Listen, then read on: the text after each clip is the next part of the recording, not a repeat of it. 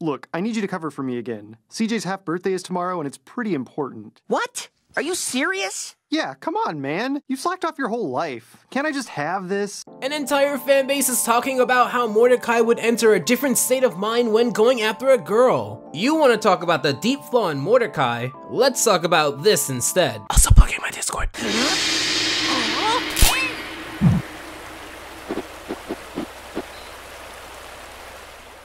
The biggest overlooked aspect of Mordecai as a character is how affected he is to certain facts. In my Rise and Fall, I talked heavily about Season 7, and how while it wasn't that great writing-wise, it exposed us to a darker aspect of Mordecai and Rigby's dynamic. It wasn't clear before, but up to these last few seasons, it's been clear as day that Mordecai relishes in the fact that societally, he's seen as better than Rigby, even if marginally to most besides Eileen and maybe Margaret. The fact that Mordecai did graduate high school but dropped out of college doesn't look ideal to employers, but next to Rigby, he looks a lot more qualified. Even if Mordecai slacks off more than anyone else in the park aside from Rigby, because Rigby does it more, it's the perception that creates the duo. Like with Gumball when I talked about the bros, this concept also looks good on paper, the idea of Rigby having to prove himself. Even though he kinda already did that with Muscle Man, but forget that. This setup is an all-time terrible setup, but easy to understand. Mordecai and Rigby are working, but Mordecai asks Rigby to cover for him, while he goes out and hangs with CJ. Once, twice, even 3 times, because that's what bros do, but the episode makes it painfully clear that at least at the second time or third time, even though knowing Mordecai I'd say the first time, he's not picking and choosing when to use his solids, he's just taking every opportunity he can to skip work to hang out with CJ, with Rigby covering it because that's what friends do. Also, please remember that he asked Rigby to cover him the first time. Sorry I'm late. I was moving CJ's couch. Oh, I guess CJ's the remote in that relationship. Because she's the one with all the control. Does anyone want me to explain? No. I can explain it. Ever since season 1, Mordecai has forged a relationship with the audience that he is as mercenary as it gets when it comes to those whom he has a romantic relationship with, and will weasel his way out of any responsibility if it meant not facing the reality that he does put women on a pedestal and acts as a subservient role in any relationship that involves women that he likes romantically. Now that he's gotten over Margaret, it's not that those habits go away, instead those habits just stick to the next girl because that's how Mordecai perceives love to work. Now to be fair, we are only seeing things purely from Mordecai's standpoint, therefore when it comes to CJ's side of things, maybe she's more flawed than we know, but since we don't see that, we can't comment on that. Maybe so far she's been perfectly reasonable, maybe she's the one who planted the idea of manipulating Rigby into covering shifts while they go hang out. I don't know, but I do know the credibility of Mordecai when it comes to relationships is at a low. Believe it or not, I don't hate It's Time or Bad Kiss, 2 other episodes in which we see Mordecai's perspective of love at its scummiest. Even though in It's Time, Mordecai would remove all clocks and watches and kill Rigby out of a fit of anger and jealousy due to Mordecai not pulling the trigger, this episode makes it crystal clear that you should not believe Mordecai's actions were just fair or even acceptable. I also enjoy Bad Kiss, even though in that episode it is shown that Mordecai can't even trust himself when it comes to love, literally, as his previous self backstabs his current self just to get a good kiss from Margaret, which shows that the mercenary mindset runs deep within him. But even with that, I can enjoy the episode because it gives us a momentary gaze into his inner psyche that was both entertaining and still pretty fresh for its time. Wow, pun not intended, but yes, even as the finale of season 3, this was still pretty fresh. Now that we're on the same page when it comes to perception and Mordecai's darker personality when it comes to love, now we can continue. It's a good thing you're here. I'm gonna need you to help Rigby change the light bulbs. Oh, I can do that myself. Yeah, sure you can. Yeah, I can. I help all the time. If you're expecting me to go on about how Rigby is such a great help when episodes such as Meet Your Maker, Temp Check, Diary, and More Smarter exists, you're not getting that from me. Of course Rigby is lazy. Of course Rigby is stubborn. Of course Rigby is not the smartest. I'm not annoyed at the fact that they'd even laugh at the fact that he's been helping around the house. Of course they would believe that he wasn't single-handedly doing all of the chores assigned to both Mordecai and Rigby. Rigby has been covering for Mordecai Mordecai, and like a friend, he decides to keep up the illusion that both of them have been working together and not rat out Mordecai for skipping his shifts. That's on him, and I completely understand that. But when your friend is being laughed at for something rooted in truth, and you are the only one who can shed light on this truth, what you do in these next moments, that defines your character. So, let's look at Mordecai's character. What? Come on, Mordecai, tell him how useful I am. Yeah, I mean, you're fun. What? No, tell him I'm useful. Yeah, you're my friend. Why aren't you saying the word useful? So the whole time I've been covering for you and CJ? Well, I mean, it's the least you could do. The least I could... I quit. What? I can write another page about how this is completely unlikable and how Rigby isn't obligated to help Mordecai with his own relationship, and how technically Benson would side with Rigby that if Mordecai has shifts, he shouldn't drop those work shifts to go hang out with his girlfriend. Even at the end of the day, I can never call Darwin anything more than a brat, because at the very least, his level of jealousy, while annoying to watch, was rooted in some kind of love. Those comments were rooted in arrogance and complacency for Mordecai. There's no other way to put it. This was a dick move. All sense of loyalty goes out the window when you hang your friend out to dry and tell them repeatedly covering for you is the least that they can do. What's the most they can do, Mordecai? Building a Margaret robot so that you can be with both women, dedicating their entire life to catering your needs even if that means setting up elaborate ruses so that you can date both Margaret and CJ, overhaul society's perspective on polygamy so that you can date both of them without societal resistance, the least you can do. Who are you to talk about the least anyone can do? Isn't this the same guy who even before he found CJ was in a deep depression over Margaret? No, let me tell you what the least Rigby could have done was. The least he could have done is pat you on the back, tell you congratulations with CJ, and never accepted any solids from you when it came to her. That is your relationship. That is your life. Rigby does not have to cater to your life. No friend of Mordecai has to cater to his life. That is your relationship. And in fact, having a friend who's just there to cater to your life simply because he isn't built for any better, that's hedonistic. I don't even blame Rigby for quitting. I'd quit too. Seriously, with all of the times that Rigby has stuck by you while you were figuring out yourself, bro to bro, I guess since I'm not calling Mordecai a man, he's definitely not a man here, he shouldn't speak to you again until there's a clear understanding of the dynamic here, of how both of you guys perceive each other. Do you have any openings for somebody who wants to rub something in his friend's face? Oh, sure. We have a variety of positions for anyone with a college diploma. I never went to college. Well, there are still some for high school graduates. I never graduated high school. Oh, well, as long as you have a driver's license.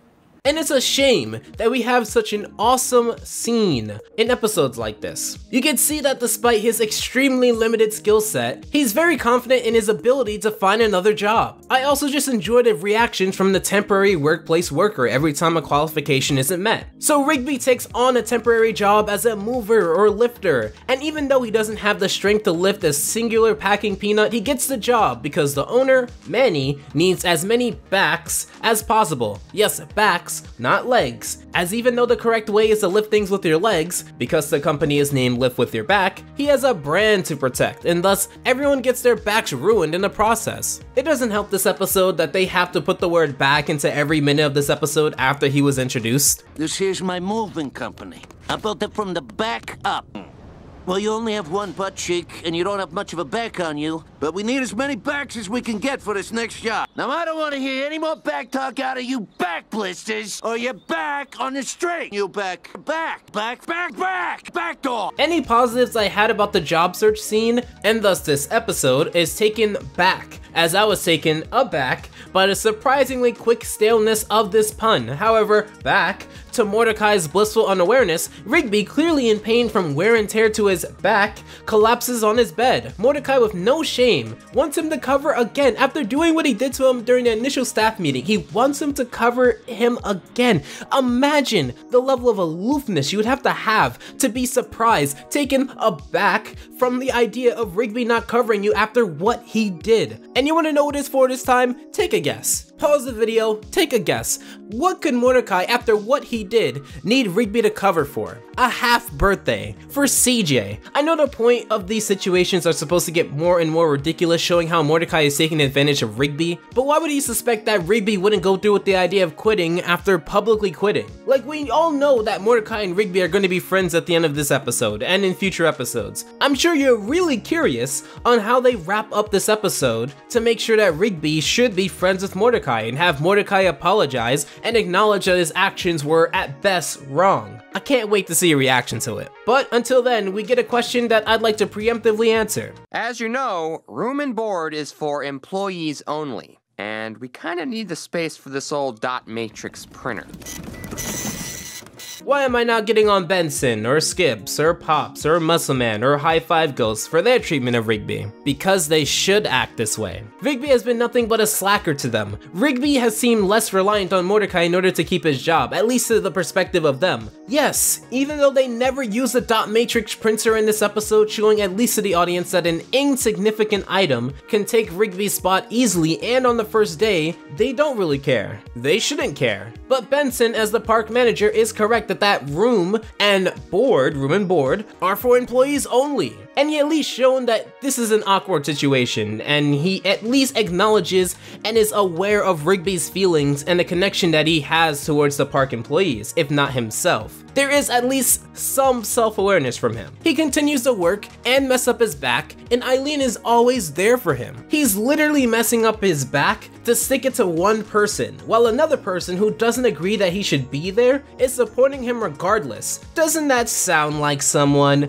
who bragged and basically admitted that he lied to the manager, that he used his own references to get a certain raccoon a job? Someone who seems to agree that he doesn't really work at the park, but he supports his friend regardless? So let's get this over with. We have a scene of Rigby working overtime, sleeping in said lift with your back's company truck, counting down the days until payday. Unfortunately, it is company tradition to lift an entire truck's worth of heavy items in order to receive your first paycheck. However, we need some emotional manipulation before Rigby completely ruins his back. Eileen, why'd you bring that guy here? Because you guys are friends and you always support each other. That's wrong. That's actually the complete opposite of what happened. Like, you could have picked two things in the universe that are more polar opposites than that. Literally, the fact that Mordecai didn't support Rigby is how they got here. You shouldn't be telling Rigby the lie that since friends support each other and Mordecai is a friend, that Mordecai supports you, because he hadn't, he didn't, and in future episodes will not, based off of the predetermined perspectives of their dynamic. You think the only thing I'm useful for is being your chump? Rigby, help me get a girlfriend. Let me borrow your time machine, Rigby. Rigby, I found a dumb sweater and I gotta return it. All you do is use me, man. But I never asked you to do those things. Oh, so we're just gonna lie now? You're gonna lie to my face like that? You never asked Rigby to help you in any of those issues in your life? Roll the clip. Oh, CJ's here early. Hey, can you cover for me so we can go hang out? Sure, man. Cool. Dude, do me a solid and go out with Eileen so I can go on a date with Margaret. What? Why? Dude, come on. This is my chance to finally get with Margaret. Wait, you mean you still have it? Oh, you mean the time machine you said was a scam and a waste of money? Well, yeah. Who sells a time machine for $15? It was on sale. So can I use it? You actually did and do ask Rigby to do a lot of things for you, and guess what? With the sweater incident and laundry woes, he was actually trying to help you not regress into the simp that you are by letting someone else handle returning the sweater. So with genuine sincerity, I hate Mordecai in this episode. How can you enjoy the character that spends a great majority of it in his own head, pushing around someone for the sake of, well, it's always been like this? Yes, Rigby has to own the fact that he's been covering shifts. Yes, Rigby has to own the fact that he has been pretty lazy and incompetent. But when times got real and reputation and perspective were on the line, it was on Mordecai to tell everyone the truth. And the truth is, no one should hang around this version of Mordecai, beyond CJ. And in that case, he's probably messed things up with her. He's a rotten character. And it wouldn't have hurt him to say, well, even though you can be lazy, you have been covering for my shifts lately. But not even that is okay with Mordecai, because then he would have to acknowledge that Rigby is useful in certain situations. Yes, Rigby lifts stuff with his back. Yes, he succeeds. It's a perfectly fine climax. I don't really care. I want to get to the apology. How do they wrap everything up? But seriously, dude, I was taking you for granted. Thanks for helping me all the time. So the conflict's been mediated? Yes, I have been taking advantage of you. Thank you for helping me. That had nothing to do with Rigby. There was no acknowledgement of his usefulness. There was no acceptance of the fact that he did hang Rigby out to dry. I'm so glad Rigby was going to have a lovely and supportive relationship with Eileen because he honestly deserves it. This entire episode is spent regressing years of friendship and boiling it down to essentially a parasitic relationship. Now the only saving grace is that it's season 6, in which the series hasn't dived off of a cliff yet, but I can't wait to show you guys season 7. Look at this episode. This episode is perfectly fine when you compare it to season 7 because that's when things truly get terrible. I'm still working on it. It's gonna be the first season review that I've done since the Infinity Train one. I hope you guys like it, but until then, consider this to be an appetizer. I cannot wait to open up those can of worms. I can't wait! But make sure to check out my regular show Rise and Fall, and until then, special thanks to the supporters of June. And until next time, take care. Alpha out.